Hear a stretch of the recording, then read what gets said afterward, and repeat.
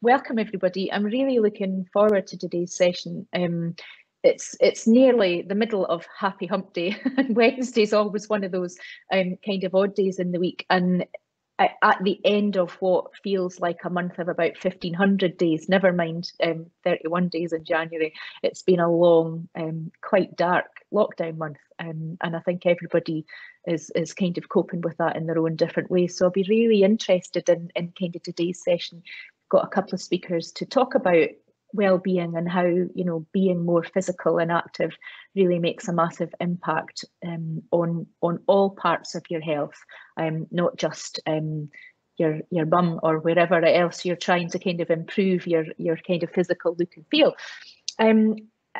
We've got time at the end for questions, and I suspect there'll be lots of questions, and I just kind of wanted to share a couple of things.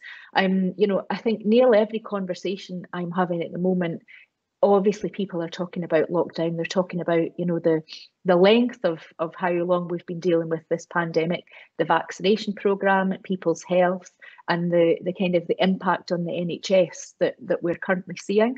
And even just literally an hour ago, I was talking to somebody from Belfast who has got family that all work in NHS, talking with her about the impact of good diet or bad diet on how the kind of this specific virus has an impact to us. We were talking about vitamin D, and I guess that's maybe going to come up today because, you know, it struck me that you know, the Scottish government specifically in the first lockdown were talking about us all getting out and doing that hour of exercise, and I can't tell you how busy the streets around us were. You know, the amount of couples I saw out that, you know, rarely I ever saw together, never mind out having an hour's walk to each other. So it's just the way that we've kind of dealt with this whole pandemic, I think has made people think about themselves and their personal fitness.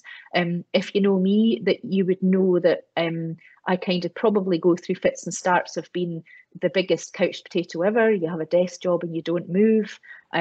Last year I decided to lose a lot of weight because I was going to have a beach holiday with pals and didn't want to kind of have some of my really stunning friends show me up on the beach. So I lost a lot of weight. And then in the autumn you go, well, how do I keep this off? And the best way to do it is to get more physical. And I signed up for a charity walking running challenge in September to cover 100K in the month. And actually I got a bit competitive and did 100 miles in the month to myself, which I was really proud of. But then the colder months come and you kind of stop doing so much. And I definitely know, I mean, I've got an Apple Watch, I've got all the kit, but my steps some days are not even 5,000 steps. So you really have to kind of work hard at it. And one of the things I signed up for in the new year, I don't know how many of you have come across these things, is Conqueror virtual events. So there's an app, you kind of walk and choose your route. Yeah, you pay for it, but it's helped me kind of, so I've got an Inca Trail medal, and that was a marathon that I covered by logging my kind of steps and my exercise. I've since done a Giza trail, which has been double the length of that, and I'm currently walking the one of the walks along the south of Australia virtually. But I can't wait till we can get out and kind of do something physical. And as I said, I think doing something in a team, but something you've got personal, kind of a personal challenge around, is really important. So in February, I've signed up to the CHAS 280,000 step challenge. And for me, that's a massive challenge because normally I've just looked back at my steps over the last few days, 4,200 and something every day. And for those of you that have got really physical jobs, I'm looking at Mary, for example, and some of her staff that work in Rossi on their feet all day, you know, will have no problems at all in clocking up 10,000 steps. But for me, that's a big challenge. And a long time ago, I did a Caledonian challenge, which is very similar to, I think, to what Steve's going to talk about in the Cateran Yomp. And the Chamber is looking forward to having a team in the Cateran Yomp this year. So let's hope we can all get out and kind of get on the hills and kind of help ourselves be a bit more active. So today we're going to hear about the benefits of physical activity, but I'd like to introduce Steve to you, because Steve is our webinar sponsor today and is going to tell us more about his particular organisation and their challenge. So Steve, over to you. Thank you, Alison, and hello everybody. It's a real privilege to be here this morning. I hope you're all well. My name's Steve Oatley and I'm one of the founders of the Cateran Yomp over 10 years ago, and I'm currently the head of events at ABF the Soldiers Charity. Needless to say, the past 10 months have been a very challenging time for the events industry, for the charities, and really across every sector. But I'm hopeful for this year, and I feel there's plenty of green shoots of recovery coming. And I'm delighted to be here today, and I'm really excited to hear from Osla, to hear a little bit more about Wellbeing. And then I'll come back later on to tell you about a brilliant goal that you can set yourselves for the summer. So yes, Osla. Thanks, Steve. Osla, over to you. Morning, everyone. I'm Osla Allen. I'm from the University of Dundee. I teach in the Institute of Sport and Exercise. So if you bear with me, I'm going to attempt to share a document with you. I am fabulous at teaching press-ups, but I am quite ropey when it comes to any of the IT that has been required throughout this lockdown. It makes me very anxious. So I'm doing that whole, I'm hoping this is going to work properly and it will all be fine. You know how it is. You've been there, you've tried it, and you've happily come through the other side to see what's going on. So let's see if this works. As this comes up online. Okay, so Alison, you can maybe give me a thumbs up if you can see this, or no, you're not seeing this at all. What we're seeing is the kind of the file window that lets you open your file rather than the actual window that's got your PowerPoint in it. So you might need to unshare and come back. Okay. Well, let's try that again.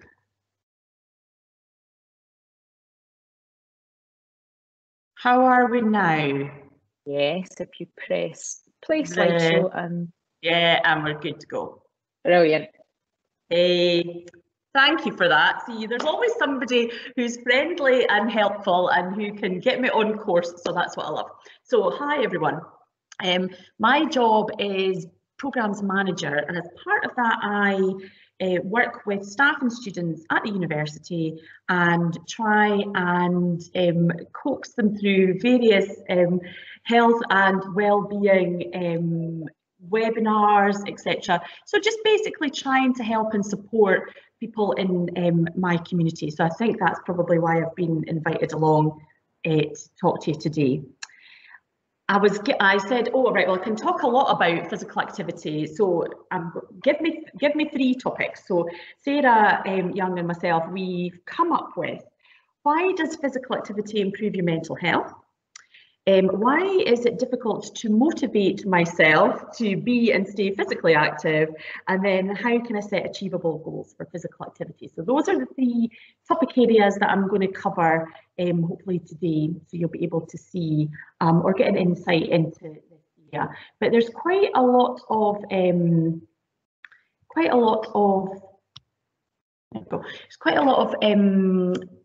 surrounding information. There's lots of it, so I'm going to try and rattle through 1 or 2 things. Firstly, I am not a medical professional, so I don't diagnose mental health conditions. If you or someone you know is really struggling with poor mental health, then seek help. Make sure that you make an appointment with your GP. You can, through your GP, access the things that I've outlined here. One thing I've said to Sarah today is you don't kind of need to write things down. I will send this session to Sarah and then she'll forward that on to you if you are interested. So all the information that you'll see on screen, I'll send that to you. So it's just to let you know, we're going to talk about general mental health for most of the population. So yeah, why does physical activity do you good in terms of your mental health? And you want to think about essentially your mind, your mood, your thoughts, your feelings. Why, when you go out for a walk, or you do a circuit class, or you join in some kind of online HIIT training, or you go out in your kayak, or you cycle on your bike, what actually happens to you to give you these psychological benefits? Most people know about some of the physical benefits, but the psychological ones, not so much. So normally, if we had plenty of time, I would ask you these questions and get you to tell me, but we're a bit short on time today, so I've popped up some to think about. So we want to essentially utilise activity to help us to think quicker and clearer, can boost our mental energy, reduce anxiety, reduce stress, improve things like our confidence, our sleep. I know that right through this lockdown, people have got really disturbed sleep, and being physically active is one way of trying to help improve that sleep pattern and help you sleep more and have better quality of sleep. So just not being in bed and tossing and turning, but actually having proper good quality sleep. It's difficult to increase our socialisation, but sometimes on online platforms for activity, we can still have increased socialisation. So for example, I'm doing online dance classes. I do them in the evening, so I get to see my online dance buddies, and we do still have a chance to wave and chat. So although that's diminished a little with the level of the restrictions that we've got at the moment, but we can still get that. And again, everything that we can do can enhance our mood and also help just to breathe, just to be more calm, just to help with the anxiety of the situation. So in general, those are some of the reasons why it's important to be physically active. So I've mentioned there stress reduction, and it's really important that we understand a little bit more about stress. We have acute stress, which is something that we should have in our lives. So it's perhaps you're organising an event for today, Sarah, and you're like, oh, the anxiety levels are up, I want to make sure all the IT's working. Yay, get on that. And that's okay, because it's something that is short term, it happens, we are enlivened and invigorated by that, great. But when we have chronic stress and we have increased anxiety levels for a long period of time, that is not good for our health at all. People think that being stressed is something that happens in your head, and actually it's not that at all. Yes, you have thoughts and feelings around stress, but you also have physical things that happen to your body when you're in periods of chronic stress. We have elevated levels of corticosteroids, so our body is constantly flushing hormones around our system to make sure that all our organs work and so that we function as human beings. But when we have chronic stress, those levels are elevated.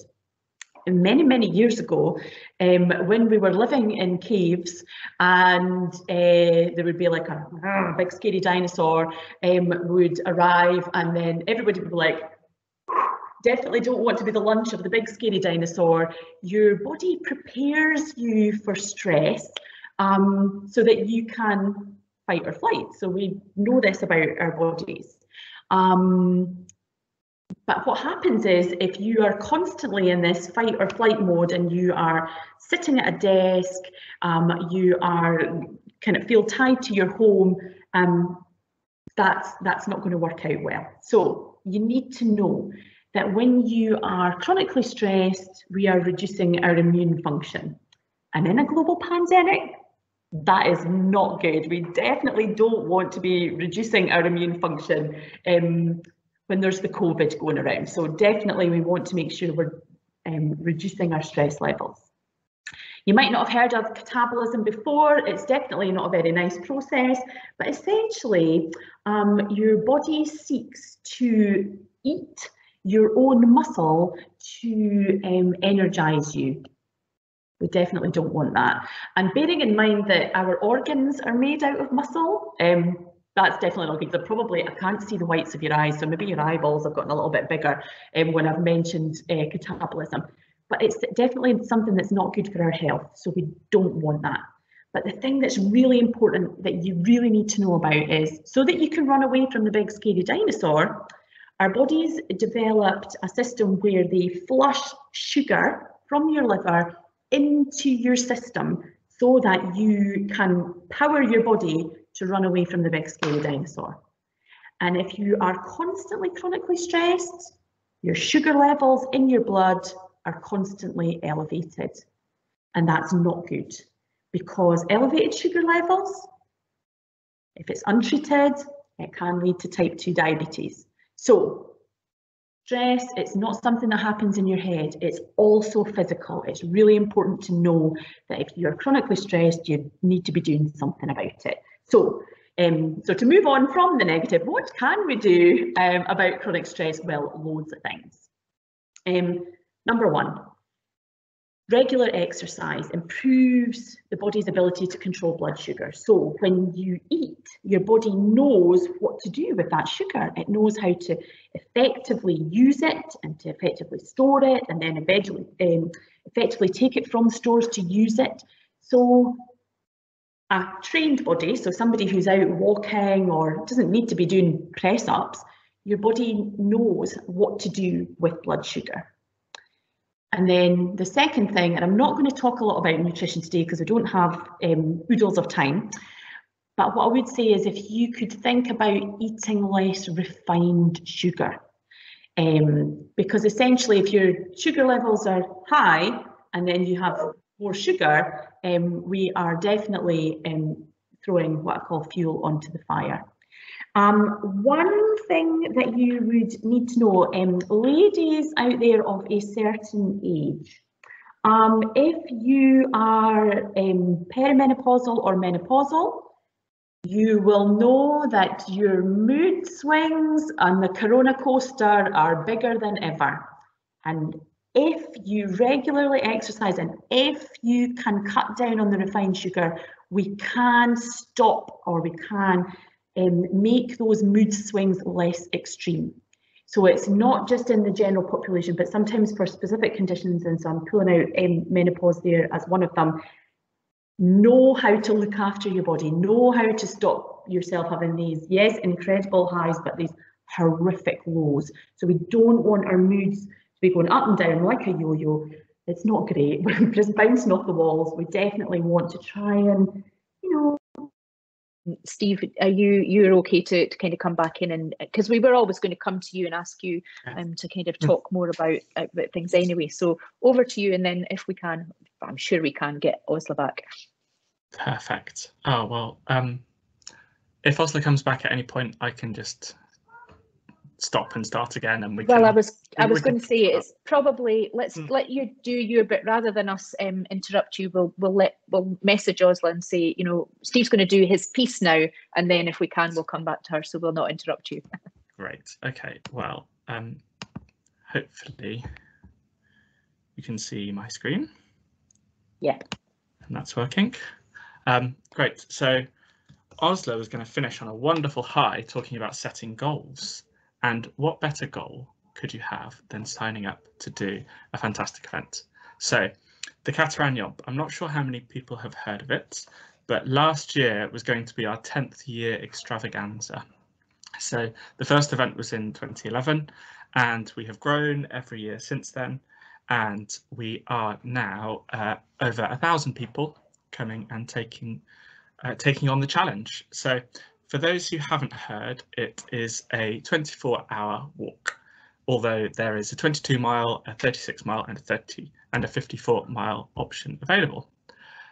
I think the easiest thing to do is to show you the video, because that gives you a flavour of what.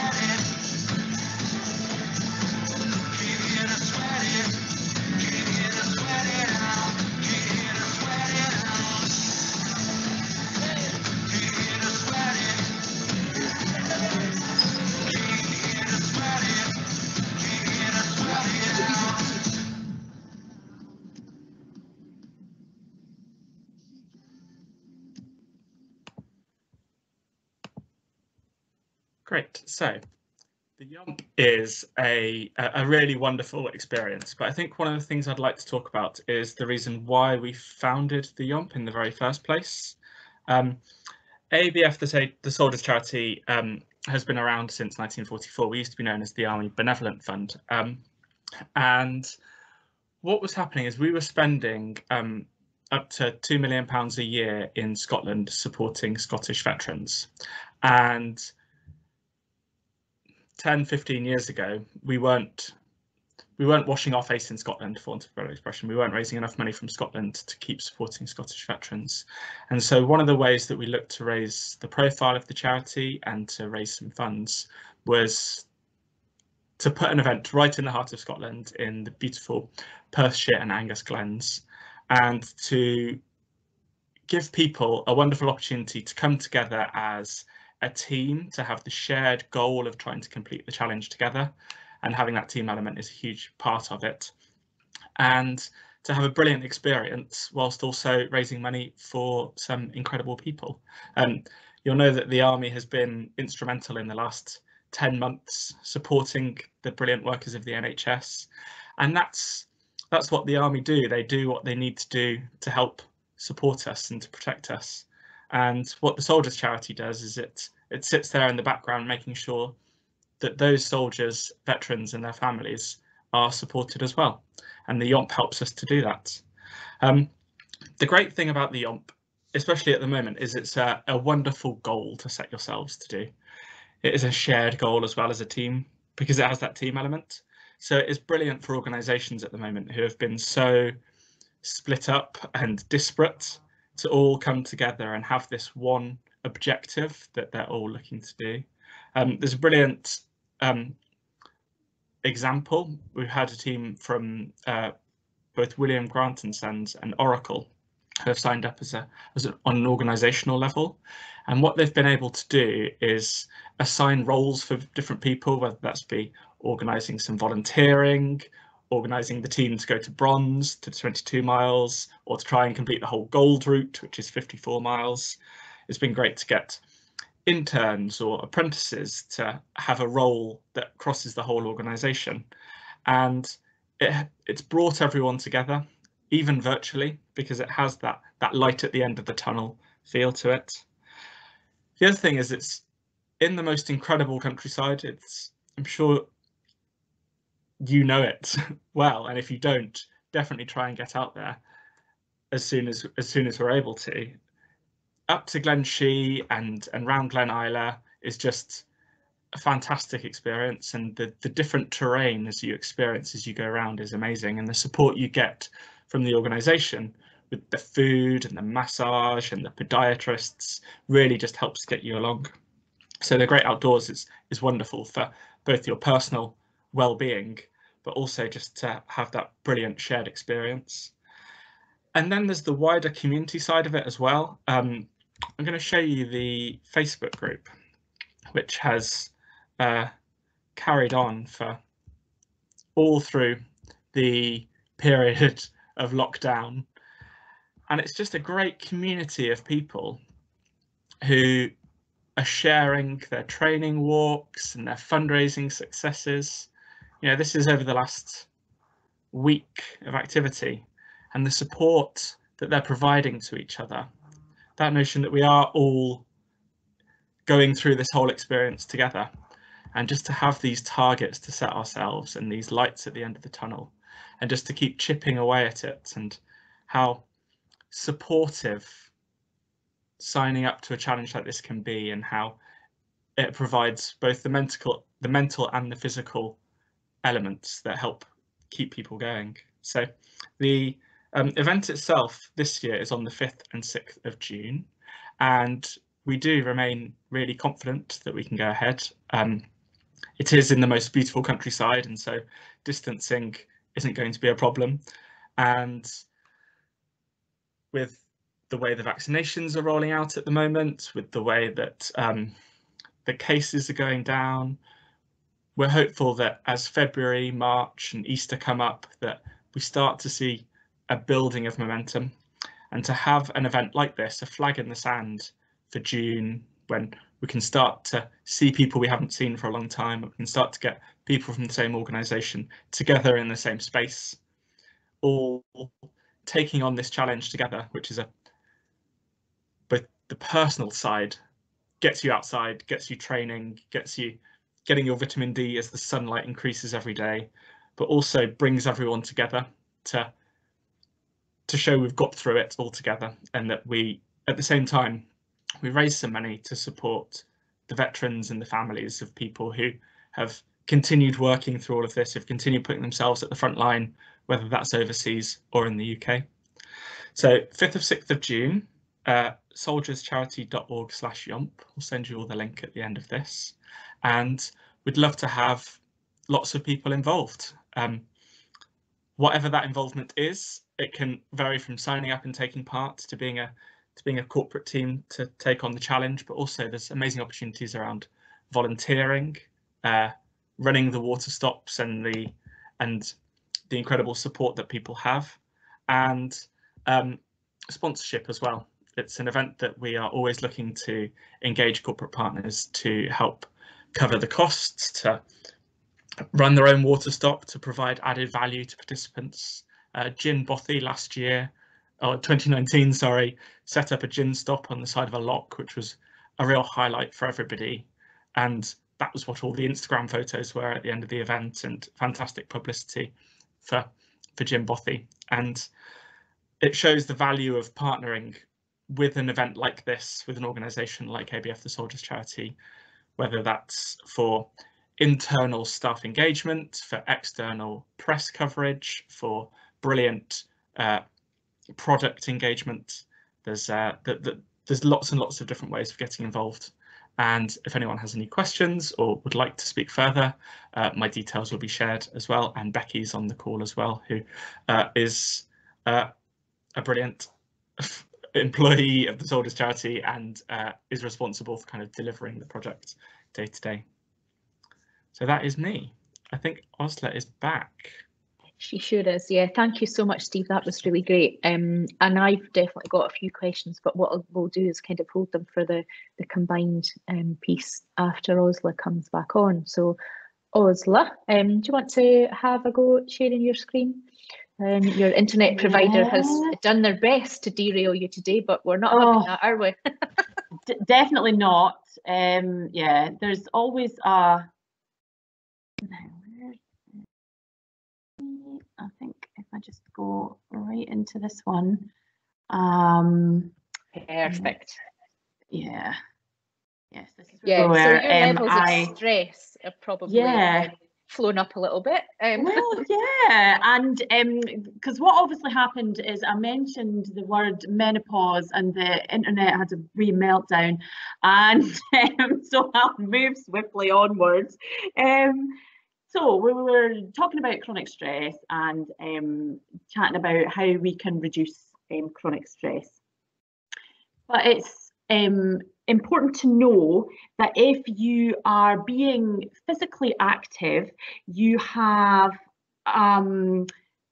what kinds of activities are best for reducing stress and improving your mood? Because this is one of the questions I'm always getting asked at the moment. It's like, oh, well, I could do this, that, and the next thing. And to be honest, I always say, well, pick something you like. What I would say is that if you are looking to lift your mood, go out and do something now. Go out and do something today. It will improve your mood almost immediately. And this is the thing about physical activity and doing it. You will get an instant mood improving response. So if that's what you need on a daily basis, then get out and do something. But if you are thinking longer term about, yes, I've got chronic stress, what should you do? Well, do the same thing, but do it every day and keep going. So we don't need to do, to improve your mood, you don't need to do yoga, or you don't need to specifically go out and play football, or you don't necessarily need to go out on your bike. What we need to think about is short term and long term. So if you are training for a walk event and you're out walking and you're having a great time, that's improving your mood immediately. But you get the long-term benefits if you're going out and you're adhering to your walking programme. And the idea is that physical activities, no matter what they are, and if you get out and do them, you get short-term and you get long-term benefits. So it's all good. There are also some things that people don't realise. You can get a mental benefit from something that's physical. So for example, again, if you're reducing your blood pressure, which mine is starting to lower now that I'm back on, fingers crossed, you can lower stress. Things like, and I put in there, improved digestive transit. So without getting too graphic, if you are sitting and you're in the house a lot and you're not moving, your digestive transit will slow down. So instead of reaching for them Dulco Ease tablets that they're always advertising on the telly, by going out and being physically active, we can improve your gut comfort. So the idea is that you are active and then you're, keeping your gut moving. Simple things like that. So if you are doing activities that improve your posture, we can help reduce pain. So for example, I know lots of people who've been working from home and they're like, I've been working at the kitchen table, it makes my back sore. Well, we need to think about what kind of activities can you do so that you're not getting discomfort working in your home. Improving your confidence from weight control, from doing regular activity. You're reducing your anxiety. And just being able to feel like you can take on what's being thrown at you each day.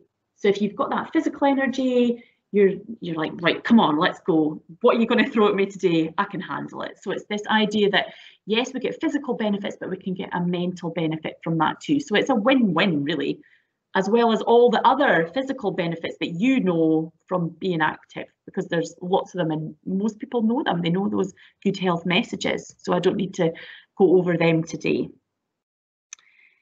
So trying to put it into context for people so that you understand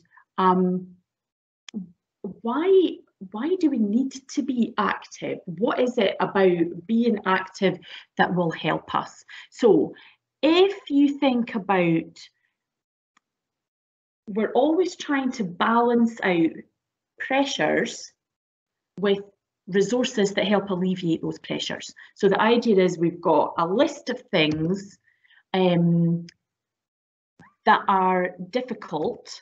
So not moving on to that one. So that are difficult. So for example, if we think of load as I have work pressures, I have family commitments, I have caring requirements, I have work pressures. So all of these things are the loads that are placed upon us.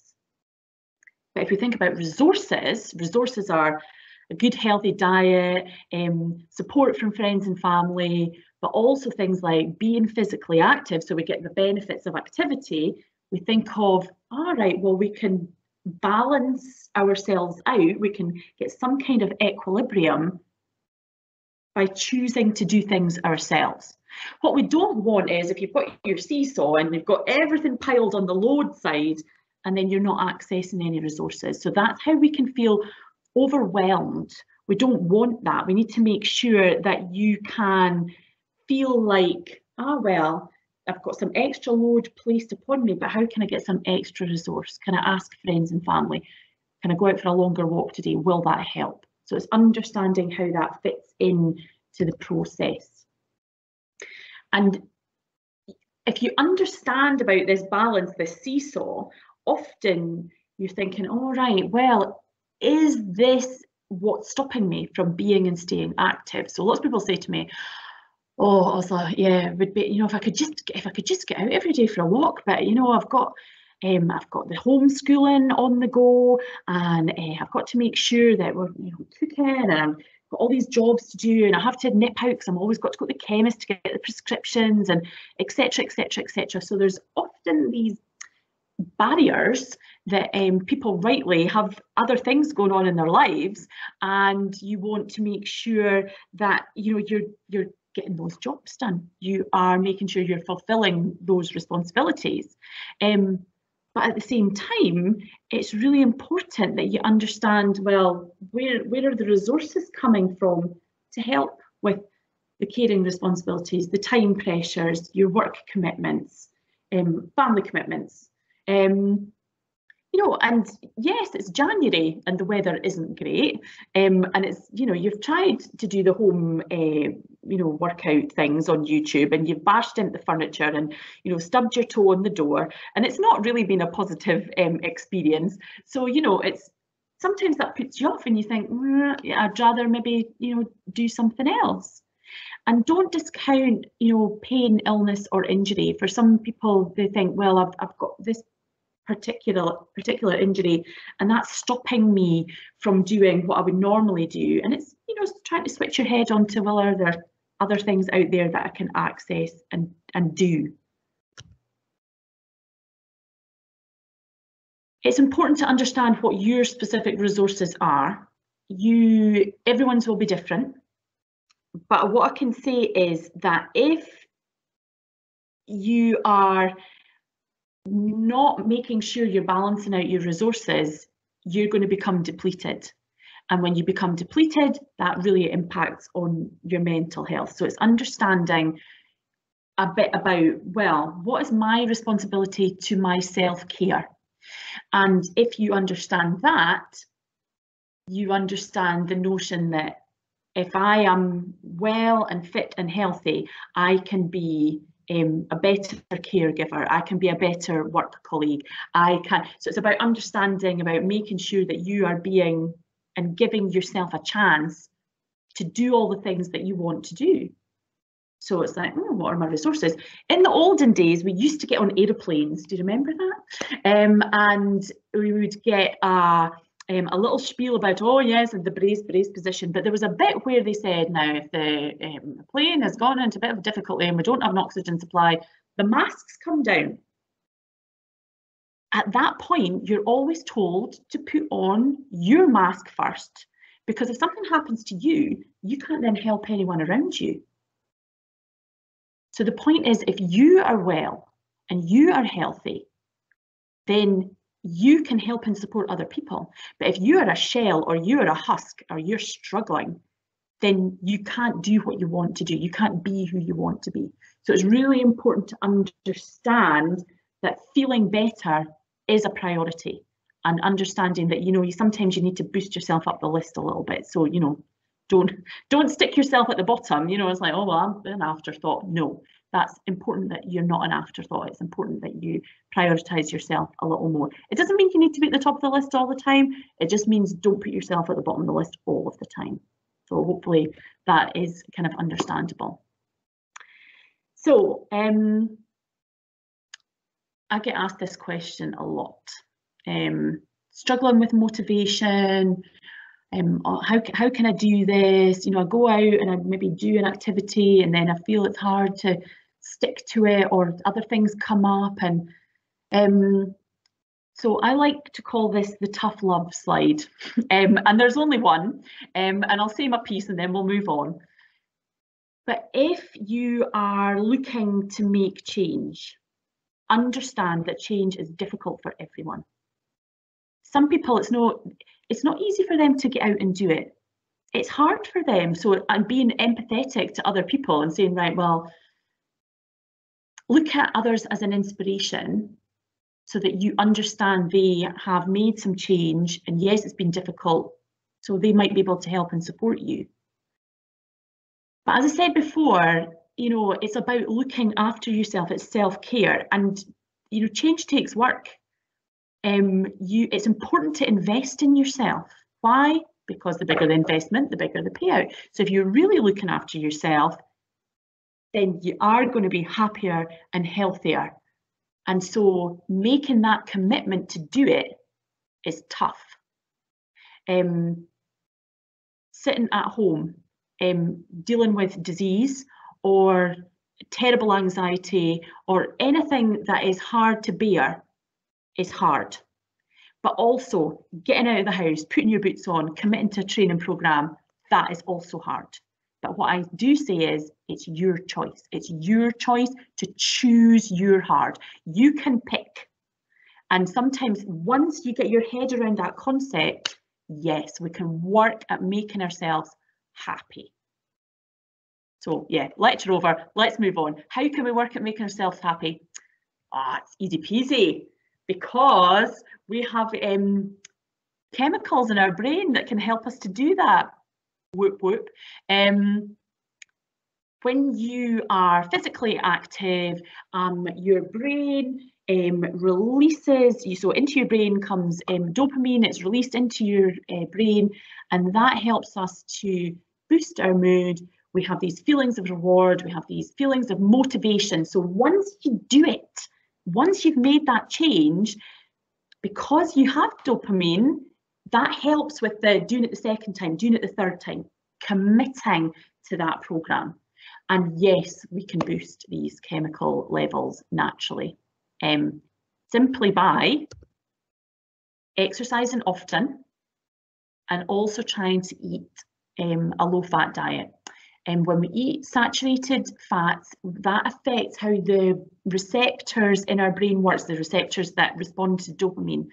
So if you can make small changes in what you eat, and you can reduce the saturated fat, then when you release dopamine, we get more of a hit. So you've heard the expression getting high on life. Well, this is it. This is the getting high on life. The other things to remember, I'm kind of racing through this a bit now because I can see we've got shorter levels of time. You can elevate your own dopamine levels by getting enough sleep, listening to music, meditating, spending time outside in sunlight. So yes, your vitamin D levels are boosted, but really importantly, from my perspective, you will also boost your dopamine levels. So if you are signing yourself up to a challenge where you're going to be out of doors for a serious amount of miles, then actually the dopamine levels are going to be off the scale. So if I am selling the Cataran Yomp to you as a way of getting a natural high, then go for it. There is nothing wrong with being addicted to your own dopamine levels. And often people who are really regularly physically active, that's what it is. They love their dopamine, so they want to go out and they want to get more. So the idea is that if we can be active, think about reducing our saturated fat levels, it's all good. Another thing to kind of be aware of is that activities can be meditating in themselves. So for example, when you walk, the act of walking itself can be meditative. So one foot in front of the other, the rhythm, the cadence of walking makes you feel good. So you're outside, it's exercise and it's active meditation.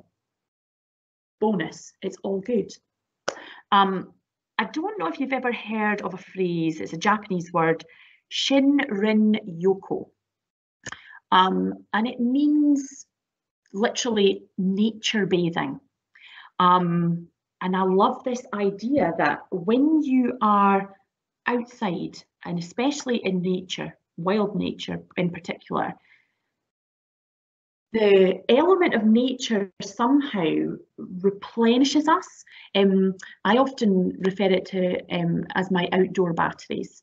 So when I go out and I'm in nature, those outdoor batteries get filled up, and I can kind of rely on the feeling that I get from being in nature to kind of help and support me till I can get out the next time I'm in nature. I'm a big fan of hill walking and mountaineering, and although I can't get to the mountains right now, I definitely want to make sure that I'm getting out enough so that I'm so used to being able to do that I'm having to work at keeping my outdoor batteries topped up.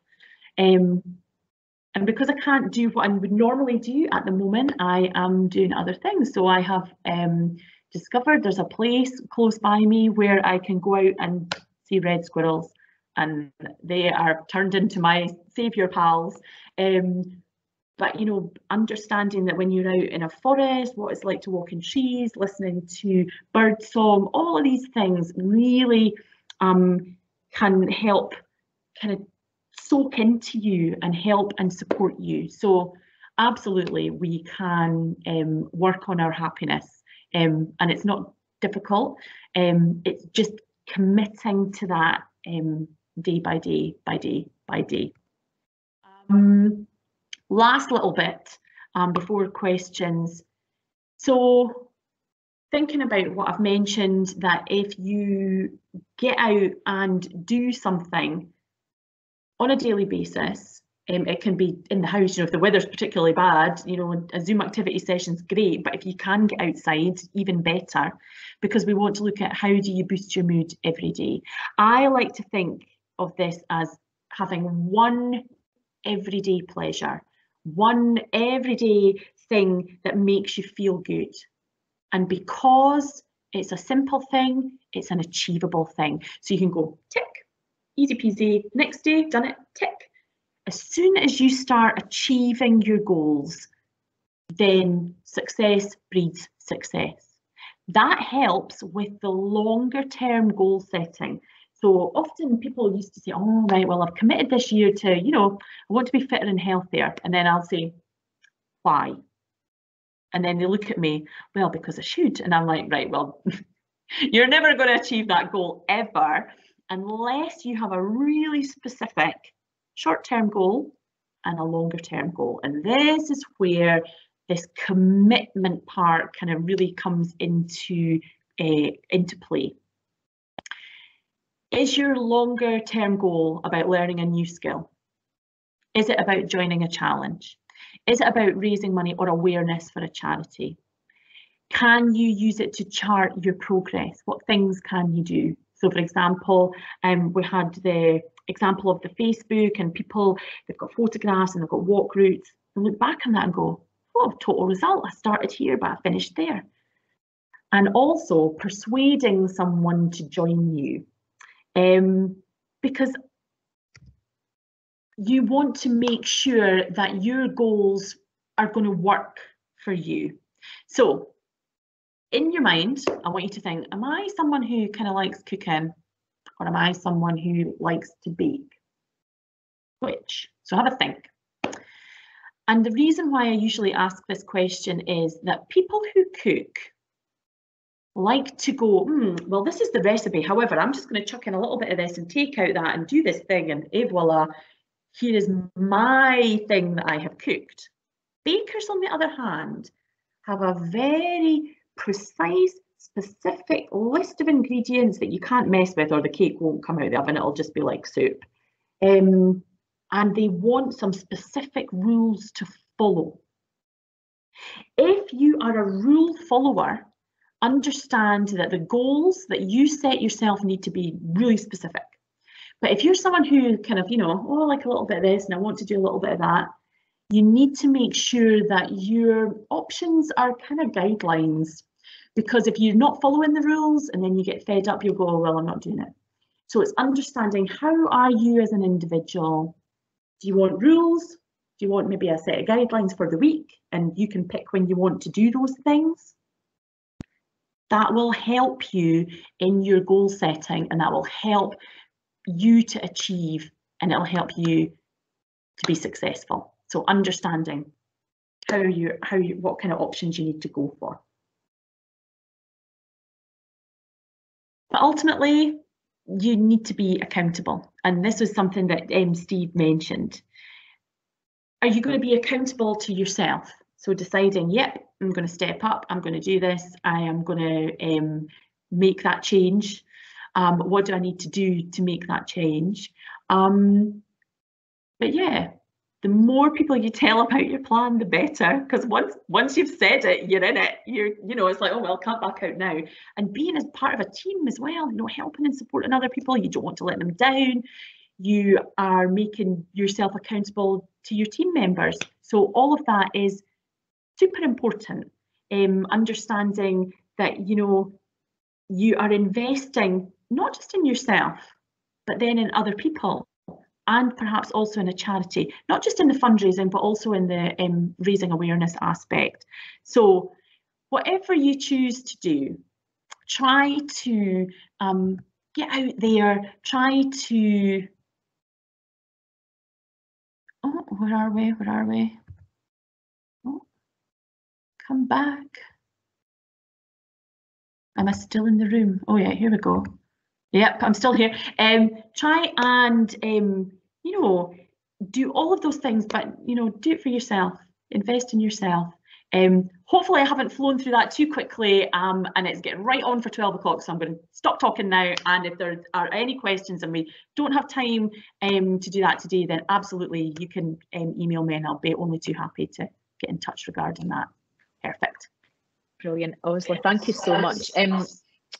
What we will do is still do, let's see how many questions we've got, see what people's time is like. I've definitely got a few questions. Osla, if you would stop sharing your screen, and then I'm just doing that. We'll get you back. There you go. Yay. Yeah. So if you've got any questions, you want to put your hand up virtually, or you want to take yourself off mute or drop something into the chat, let's just kind of do all of the above. Very interesting, very, very, very interesting from both of you. Osla, I'm so much a cook and not a baker. Although I absolutely surprised myself in, I think it was December, by baking a cake, and I thought this is going to be really bad, but it was pretty good. So I slightly have a cake baking bug, but yeah, no, I'm not very good at. I need a fluid goal. I think you're absolutely right. And as you were talking about that, I think that's what appeals to me about that February challenge I've signed up. I've got a month to do 280,000 steps. So I don't do 10,000 on a Tuesday, it doesn't matter, because I'll just go out and walk and walk and walk on a Saturday. So yeah, but that's super interesting. Okie doke. Wendy Motman on the chat is asking about thoughts or suggestions on team training. When we live in different areas, how do we motivate each other? So I guess, you know, it's probably a question for both of you.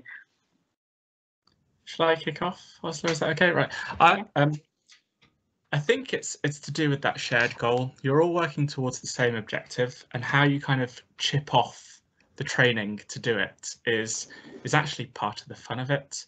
It is amazing how on groups like Strava, you can track your walks, and you can actually form little clubs between you and your friends, and you can share the walks you go out on. Instagram and Facebook are just brilliant places to share what you're doing and to celebrate what you're doing, and setting little weekly challenges for your teammates is always a really good way we've found of getting people out and training. Alison was telling me earlier that try to get up the Sidlaws. Sidlaws, is that right? That's it. Is the place? Yeah, is the, you know, that's a pretty nippy hill, and you know, I'll walk up the Sidlaws 3 times this week, and I'll take a photo or WhatsApp all my friends at the top each time. And I think that's just a great way of celebrating success, of holding yourself accountable, as Osla was saying, and getting your training in as well.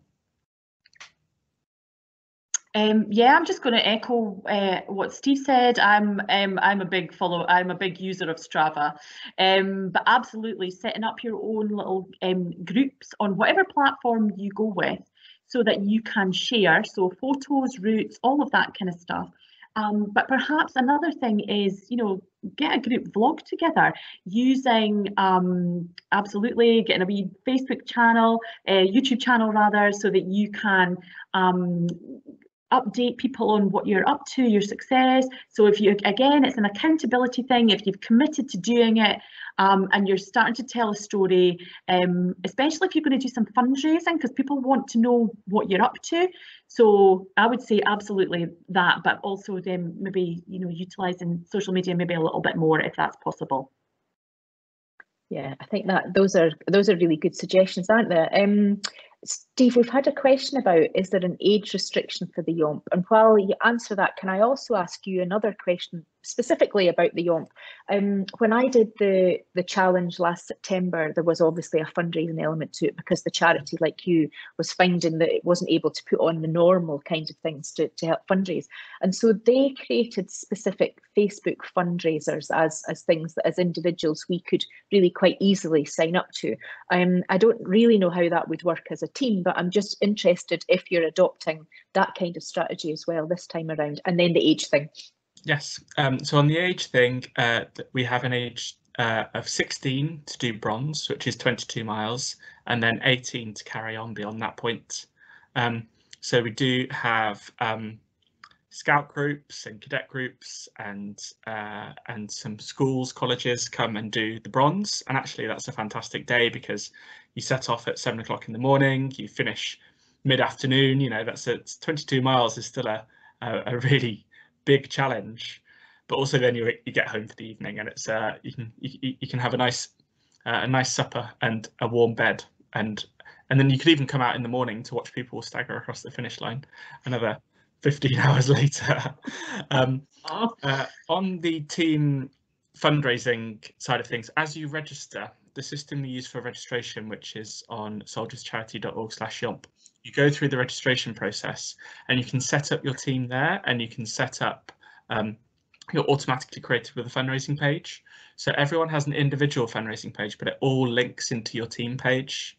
So, you know, often a team has the same set of colleagues or friends. You can share that team page, and it's a great way for people just to, you know, make one donation to support all of you, as opposed to having to pick their favourite. And of course, then that's a brilliant way of, that team page is a great thing of sharing photographs and sharing training walks and things like that as well. Perfect. Thank you. Gillian on the chat is asking, do you have any advice, suggestions as how we can best incorporate a stand-up or a stretch into online training session? Osla, is that something that, and if you want Gillian to come in and kind of expand on it or just talk about it, then just say so. I suppose it depends on what training it is you're doing. So absolutely, and depends what part of your body you want to stretch. So I would say if you could incorporate, there's lots of really great online yoga out there. So popping some of that into like your weekly plan, if that's something that you want to do. You don't necessarily have to do something and then stretch immediately after to get the benefit. And it also depends on, like, what is it that you're stretching? So for example, are you out training for Kataran Yomp, in which case do you need to know some stretches for your quads, your hip flexors, your calf muscles and your hamstrings, in which case, if you Google those things, you'll be able to find them really easy. You don't need me to kind of demonstrate right now. So I hope that's maybe answered your question, but if it's not, Gillian, type away or get in and I'll say, Gillian, feel free to come in. Hi there, thank you. Sorry, I didn't explain that particularly well. So we're developing online training sessions for companies that sort of, they may last about 2.5 hours. We'll have a coffee break in them, but it's an awful long time to have someone sitting in front of a screen when we're presenting to them. And it was, a thought that we'd had that, should we schedule in periodic, just stand up, stretch, whatever, and how often should we do that and what would they look like? So if I was doing something like that, every 20 minutes I would have a wee alarm to self, and yes, you could get up and do a thing. I think once you're sitting for a long period of time, what happens is your body essentially goes to sleep. It's in homeostasis. So what we want to do is not only does it kind of get you moving, but it actually also really refreshes your brain. So we want to increase blood flow to the brain a little so you can get up and do something. It doesn't necessarily need to be a stretch. It can be you could get up and do a verse of the Hokey Cokey if you wanted. And you can make that fun and enjoyable. You can do Teams musical statues if somebody pops on a wee bit of music. There's also you can make it fun. It doesn't necessarily make it now for your health. We must make you stand and do a wee yoga warrior now. So yeah, it doesn't necessarily need to be something that's pole-faced. But what I would say is if you can stand up every 20 minutes, do something that's for 10 seconds, 15 seconds and sit back down again. Yeah, and it's going to be better for your posture too. That's great, thank you. Brilliant. Already got loads of ideas what we can do in the middle of team meetings. Question, I suppose, sort of, I'm thinking about the yomp, but more generally, obviously, because Osla, you've got so much experience. You were talking about, how you enjoy going up the hills. So it's about equipment, really. Steve, what are the kind of the things you see people doing wrong, I guess, in getting themselves ready for the yomp? Do they all buy brand new kit and then they can't walk in it, or do they? Yeah, I'm just interested in that. Yes, I mean, the mistakes we see often come down to a lack of preparation, and it's the same with lots of these sorts of challenges. That fail to prepare to fail elements of it. If you're out and about in some quite remote parts of the Perthshire Hills for 24 hours, you do need to be properly prepared. So we do have a kit list which we require people to have, which is waterproofs, fleeces, telephones, torches, those sorts of things. And the best thing to do is just to get out and to go on a training walk and to know which shoes fit, to know which socks work for you, to know which waterproof works for you. And the more you can do, the more outside you get, and the more training you do, the better. The amazing thing about the yomp that I can never stand on the start line and pick who's going to finish. It's not the young 17-year-old soldiers who are bouncing up and down and ready to tear off as fast as they can. Like they get to bronze and are completely exhausted and broken. It's the people that have the right mental approach to it, that have the right that pace themselves, that have that team support element, so they all get through it together, because everyone has ups and downs as they go, and the rest of the team help pull them through. And so, for example, in 2018, we had an 84-year-old who managed to get to bronze, and he was there with his sons, and he did the bronze routes, which for those who have done the job does have goes up and down the Spittal of Dundee, which is a steady climb, to say the least.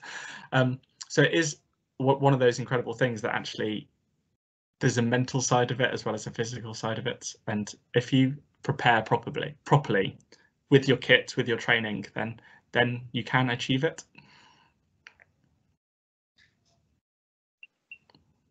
Osla, do you want to add anything? Yeah, I was just going to add that what Steve said about training is that training also breeds confidence.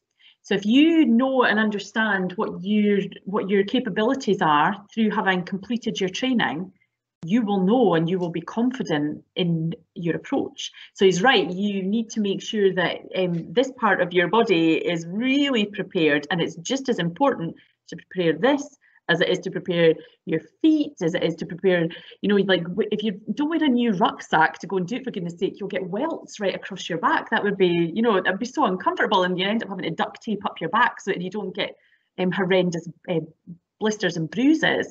So yeah, don't do anything new in the few weeks before. Don't use any new kit.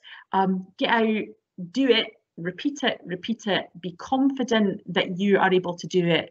And also make sure you've surrounded yourself with, in your team, with people who are just as positive as you, and you're right to help and support each other. So, you know, if you've got the teamwork right, it's definitely a goer for sure. Brilliant. I think that's a really great way to kind of finish. No more questions in the chat and no hands up by the look of it. I just want to kind of say that when we were looking at doing the YOMP, not last year, but the year before, we said that the chamber were going to put in a team, and any members that wanted to join in with that kind of chamber team, so that they, you know, didn't have to go looking for a corporate team of their own if that was what they didn't want to do, were very, very welcome to kind of join us. So that's our approach this year. We're going to put in a chamber team. It will not be solely just for people that work in our organisation, but any members, anybody that's, you know, in business on their own, or, you know, if you've got a bigger business but only 2 or 3 want to do it, then please feel free to join in. Hopefully you're really, really good at fundraising, you're really good at motivating and training, and then we're all on the same page. So thank you so much to both Osla and Steve for coming on today. I think, you know, I talked at the beginning about how long January feels normally, never mind in the midst of a lockdown. And I think, you know, from what we're hearing from people, you know, the first lockdown, there was a bit of kind of blitz spirit, we're all in it together. It's only going to be a few weeks, and it's really, you know, we can get outdoors and you could go and sit in your garden in your lunch hour, and it was quite nice, and it was a pretty nice summer. This one's been pretty different, but you know, if you watch the speed of the vaccinations, the kind of the percentage of vaccinations that the UK is kind of at already, in terms of, you know, how we're doing globally, we're vaccinating an awful lot of people, and that will help us get out and about more. Stay safe, but look after yourself and look after your mental health. So thank you so much, really, really appreciate it. Well done to Sarah for getting us all organised. As ever, this will be on our YouTube channel, so you can go back and kind of pick up anything that you missed. But really, really great session. Thoroughly appreciate your time and look forward to catching up with you at something else. We've got a few events coming up next week, and Sarah will keep you up to date on all of those. But enjoy the rest of your Wednesday, everybody. See you later. Bye.